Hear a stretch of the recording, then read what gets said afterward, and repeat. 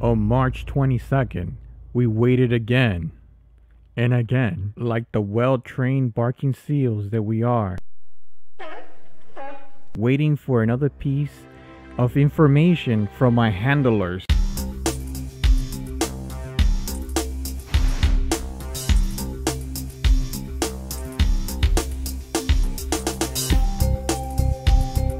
Before we start the video, I would like to thank you guys for liking and subscribing to the channel. By the time you see this, hopefully I'll be fully monetized and over 10,000 subs. This is crazy to me, guys. This is amazing. Thank you guys for giving me the opportunity. Now back to the video.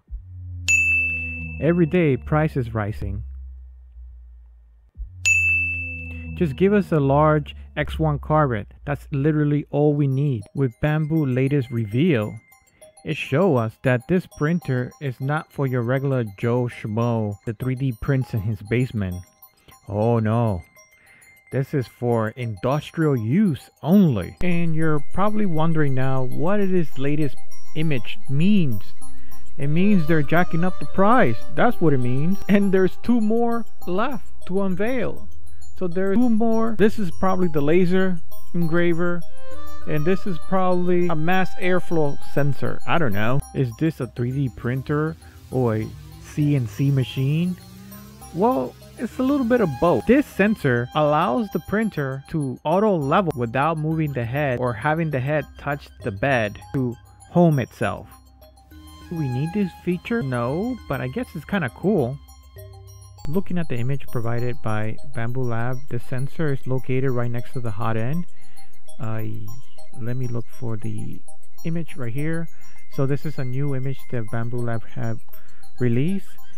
This image is actually very helpful. You can see a few things. So this is a high flow nozzles 0.4. It looks like you could put maybe multiple sizes or different sizes, I guess, at the same time. I'm going to show you. So the sensor is in this box here. So that's going to light up the build plate and it's going to like measure things accurately, just like they would measure it like on a CNC or a laser cutting machine. Another interesting thing is that the nozzle does pivot forward and backwards. You see how this one is dock? So the filament that is on the top, so there's 2 filament. There's, if you look over here, you don't see the words there, but it says left extruder and this is right extruder. So R extruder, L extruder. And you guys can see the extruder is here and then another extruder goes there.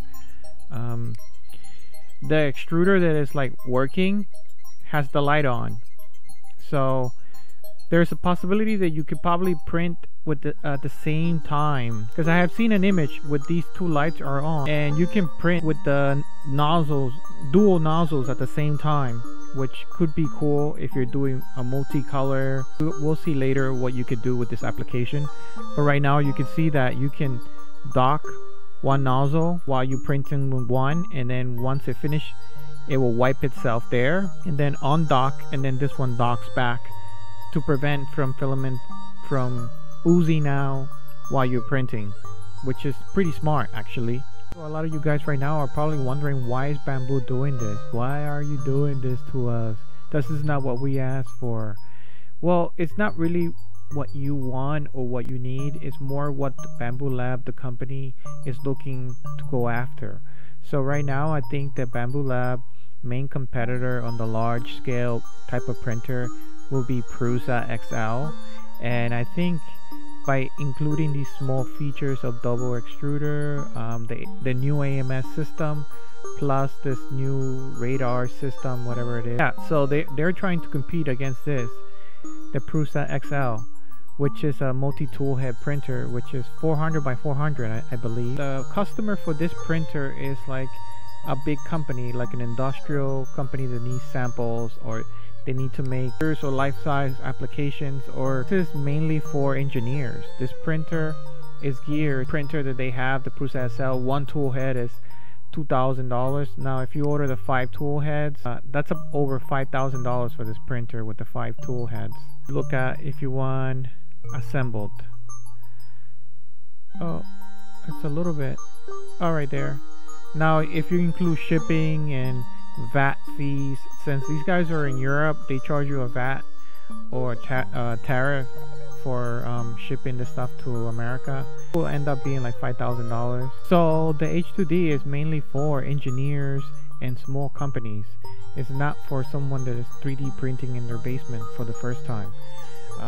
They might have some features where it's easier for you to get started and going, but this is geared towards a higher paying customer that needs precision, and it needs all these little features that the average 3D printer guy would not need, which is a shame, because it would have been nice seeing a bigger X1 carbon with the new AMS system. That would have been a much better, I guess, a much better printer for mass consumers, instead of this small amount of people like engineers and small businesses. I think this is the only kind of people that can afford this type of printer, because this is expensive for a 3D printer for a person to use, for personal use. So I don't know why they say rethinking personal manufacturing. So it's not really personal. I think it has to be a company or engineer or someone that has the funds to do this, because this is really not what people are asking for right now. They might study this in history on how not to fumble a bag by Bambu Lab. Only time will tell. Let's see what's going to be the actual price of the H2D, but if it's like in the $3,000 to $5,000 range, that will be a little bit steep for the average consumer. So if you like this type of content, make sure to hit the subscribe button, and I'll catch you on the next one.